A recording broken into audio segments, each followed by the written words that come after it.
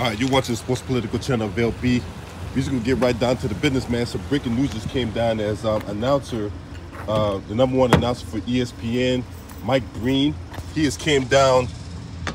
Well, I won't say he came down with it, but he tested positive for the Covidius Maximus, also known as COVID-19. So he will not call the game tonight between the Miami Heat and the Boston Celtics. Basically, the winner of this game goes to the NBA Finals, and the loser of this game will have a whole offseason to think about it. So no bang calls tonight for Mike Breen. So most likely it will be, what's his name? The black guy, Mark Jones. I think Mark Jones will be the guy that replaces Mike Breen tonight for calling the game between the Boston Celtics and the Miami Heat. And then they'll throw another guy to call to replace Mark Jones for the radio.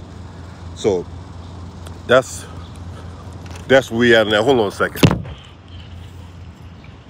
Over here trying to get my goddamn workout on here, Planet Fitness here. But anyway, so that's the piece of news that went down right now. Once again, Mike Breen will not be calling the game tonight between the Boston Celtics and the Miami Heat due to Mike Breen coming down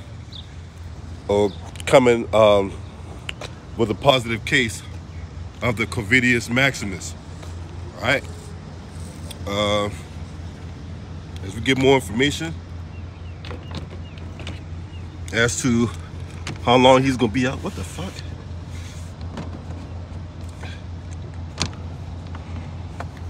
All right. I don't know how the fuck I did that, but anyway. You guys, let me know what y'all think. If you're not subscribed to this channel, make sure to hit the subscribe button, hit the like button, share these videos on your social media platforms. Last but not least, shouts out to the LDBC. It's your man. Scream at me. Hurt!